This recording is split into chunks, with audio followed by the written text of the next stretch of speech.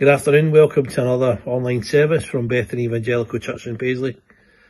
We just pray that you'll be blessed today as you join with us, as we sing some songs picked by people in the church, and as we read God's Word a little later on. May you know God's presence with you today.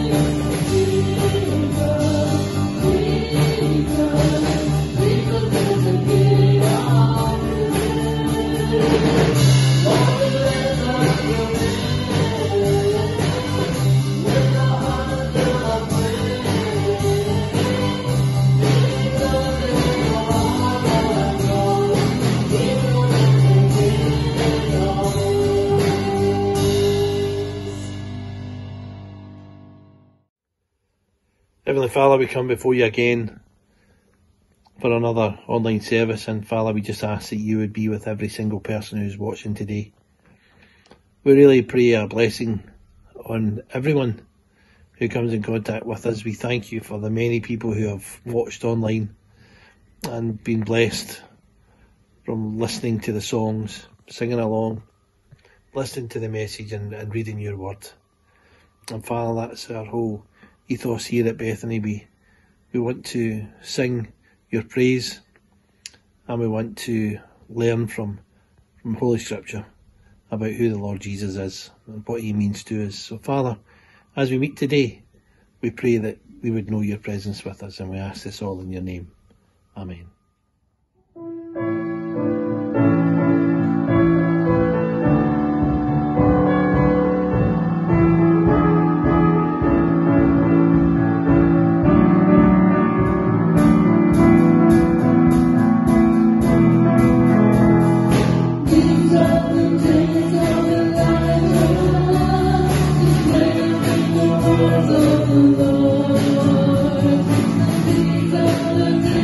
Lord,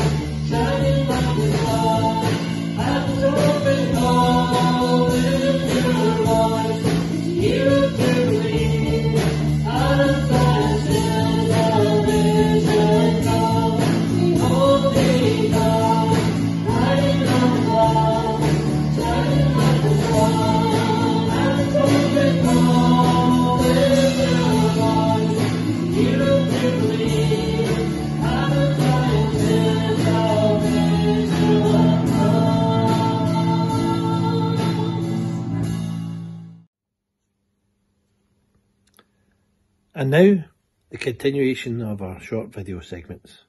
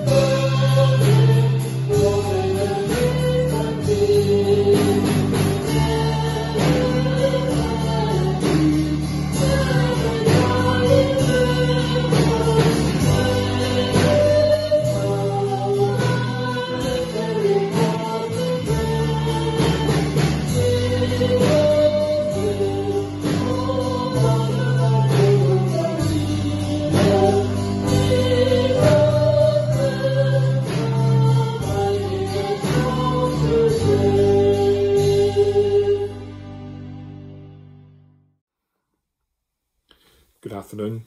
Thanks for taking the time to listen as we turn to the Word of God and just listen to what He has to say to us. I want to read one verse with you.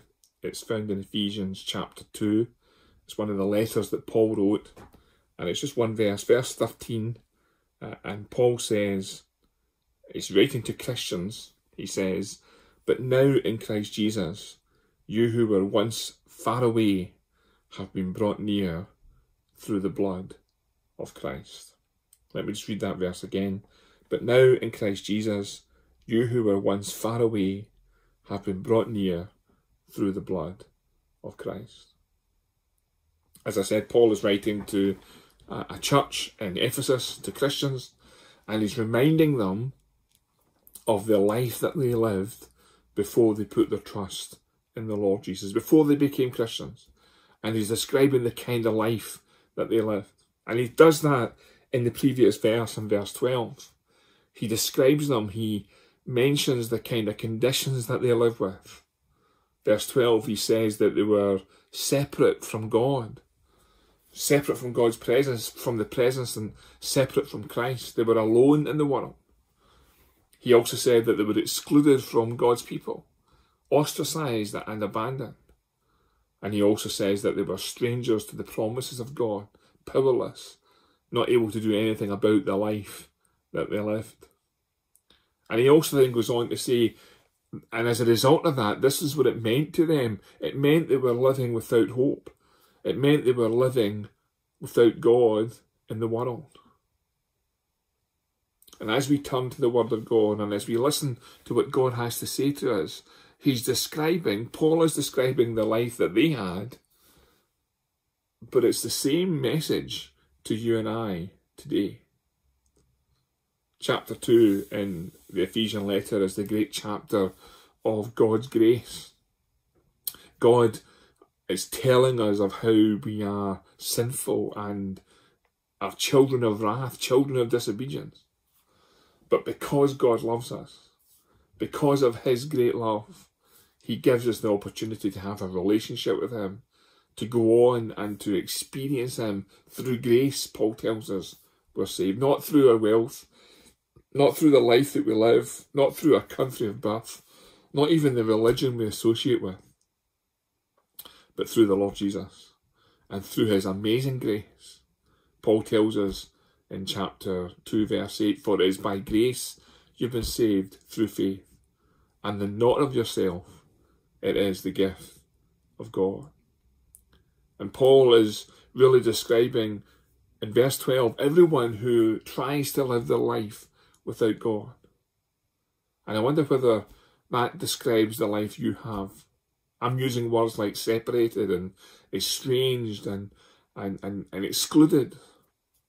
And you might be listening and thinking, well, my life's fine and everything's okay with my life. That doesn't describe me. Most people really don't give God much thought. Most people don't really think about what God's word is telling us. In fact, they might actually be laughing at it. But despite their ignorance and despite their unwillingness to listen to what God is actually saying, He tells us the truth. They don't give God or the Lord Jesus much thought at all, and despite this, God loves us. Despite this, He has done everything for us in order that we could have a relationship with Him. And again, that great contrast in verse 13 that we read together right at the beginning, I'll read it again. "But now in Christ Jesus, you who were once far away have been brought near through the blood of Christ." And that's the message of the gospel. Every one of us has the opportunity to accept the Lord Jesus Christ as our Saviour and to experience life with Him. And that verse tells us really two main things. First of all, it tells us that salvation is through the blood of Christ. We access God's love and salvation as a result of the sacrifice of the Lord Jesus on the cross. That was an historical event that took place at Calvary in Jerusalem almost 2,000 years ago. And because of that death, burial and resurrection, we can be forgiven. We can have a life with God if we believe that he died on the cross for us and we put our trust in him. But it's more than that. Because Paul again reminds us as he writes that verse that we need to be in Christ. Not only did the Lord Jesus die on the cross for us, he's offering us a relationship to be near him, to be identified with Christ, and be given that personal relationship to live for him. He's asking us to be his disciple. He's asking us to be a follower of the Lord Jesus, to get to know him, to have him in our life, and live our life more like him and less like the old life we used to live. Again, you might be thinking, well, you know, my life is fine. I don't need God. There's a man in the Old Testament, he wrote a number of songs in the book of Psalms. His name is Asaph. His job was to look after the Ark of the Covenant, so he lived near the presence of God. And he thought about those in Psalm 73, about those who lived their life and didn't care about God. And at one point, this is how he describes them. He says, they have no struggles. They are healthy and they're strong. They're free from the burdens common to man. They're not plagued by human ills. They're carefree and they increase in wealth. And he tells us in the psalm, he almost gets jealous. He gets envious of the situation. But then he tells us something. He spends time in the presence of God. And this is what he says. Until I entered the presence of God, then I understood their final destiny. He sees things as God sees them. And when we come to the Word of God and we listen to what God has to say to us, we start to see things from a different perspective. And that's my ask of you this evening, to listen to the Word of God. What does it have to say to you and I? When Asaph got an eternal perspective, when he listened to what God was saying, he understood that actually the life that he thought was attractive wasn't. And as you listen to what's being said again this afternoon, I pray that the Word of God touches your life. Not what I say, but what the Word of God is saying. This is how Asaph finishes Psalm 73. He says, as for me, it is good to be near God. I have made the sovereign Lord my refuge. I will tell of all your deeds. Each of us has a choice as we listen to what's being said this evening. Do you wish to live a life for self, but from God's perspective, a life that's separate, a life that's excluded, a life that's estranged to him? Or are you willing to accept his amazing grace, his great salvation, his willingness to make you a child of God and to give you everything, to give you eternal life, and to take your sin and to deal with it once and for all at the cross, and never to be brought up in judgment again, because the Lord Jesus has taken all of the punishment. Asaph was glad that he made the right choice. As for me, it is good to be near God. Let me finish with that verse that we read right at the very beginning. Ephesians chapter 2, verse 13. Remember, Paul is writing to Christians, and he talks earlier on of the life that they did have and what it was like, but he says this, but now in Christ Jesus, you who were once far away have been brought near through the blood of Christ. And our prayer is that you listen to what God's word is telling us, that you realise that he's speaking to you directly, and realise you have an opportunity to turn your back on the old sinful life and go on and live for him. We pray that you do that. And if you're interested at all, I'm sure the Christians who meet in the church would love just to be able to share more of God's word. Get in touch, we ask. And we pray that you listen to what's being said. Thanks again for taking the time to listen.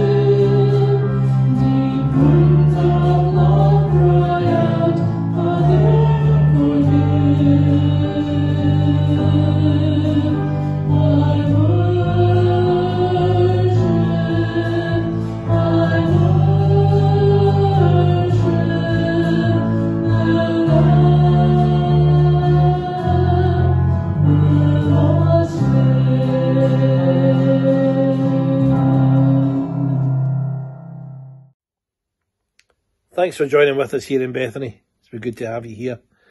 If you've enjoyed the songs, which have been chosen, as we said, by people in the church, if one of your favourites has been sung this week, leave a wee comment down below and we'll see it. Or if you want to send us an email, you can see the email and web addresses in the description at the start. And as always, a little message here for you. Stay safe and God bless.